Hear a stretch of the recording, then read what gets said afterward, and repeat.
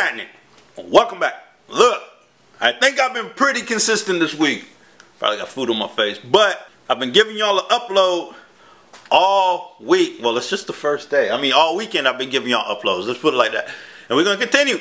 Today, in the last video, I told y'all that I was gonna do the fuel pump relocation thingy, blah blah blah. I couldn't do it because I didn't have the aluminum. Well, I went and got the aluminum. So now what I'm gonna do is I'm gonna cut this up, put it in the front of the car, and take that bracket out, weld it.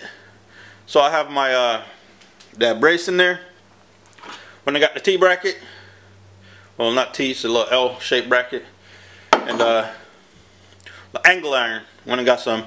So I'm gonna do that, and I'll show y'all when it's done. I probably won't show y'all while I'm working because it takes too much time to work and show y'all everything. So that's what I'm gonna do right now. Put the fuel pump in the front, and I'll go ahead and order the fuel filters. Alright, so this is what it's gonna look like, minus the channel grips right there, but it'll basically sit right here. Fuel pump will sit on top of it. Fuel pump will sit back here, or over here, probably right here. I'll put a fuel filter right there, and another fuel filter back here, and call it a day. One here, it'll be good. We'll be a-okay. I've also been continuing to organize these nuts and bolts. There's still some more over here that needs to get picked up. Still got more bins, and then there's another bin over there. But dollar store will get you these bins. Organize your nuts and bolts. That way you don't have to dig through them. This will be all, that's like 12 and 14. I could separate the 14s out of that, but this is all 10s. That's like 17s. That's like, I think 14s also.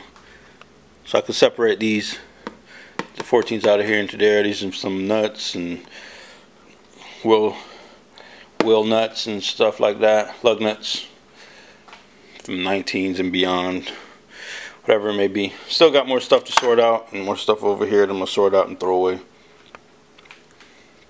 But back to the fuel pump.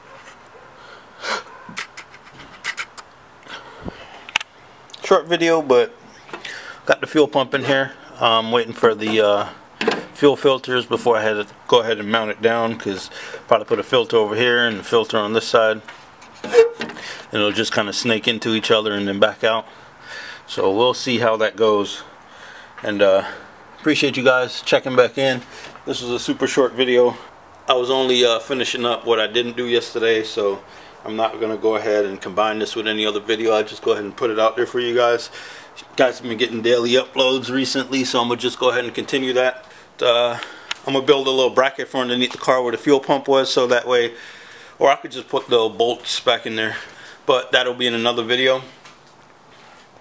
I'm really happy how I got the fuel pump mounted in the front. Just got to go ahead and get the fuel lines and the throttle body, and I'll go ahead and start firing this thing up. Oh, and the K-Pro. That's what I need. K-Pro. K-Pro throttle body, fuel lines. But once again, man, I thank everybody for stopping by. Like, share, and subscribe. Make sure you do that, man. I'm trying to get to 1,200. Once I get to 1,200, we'll do another live stream or something. Once I get to 1,500 though, all the boxes with all those K-series parts and MR2 parts, I'm gonna crack them open and just give them away. Y'all gotta pay shipping though. But thanks for coming back. Peace.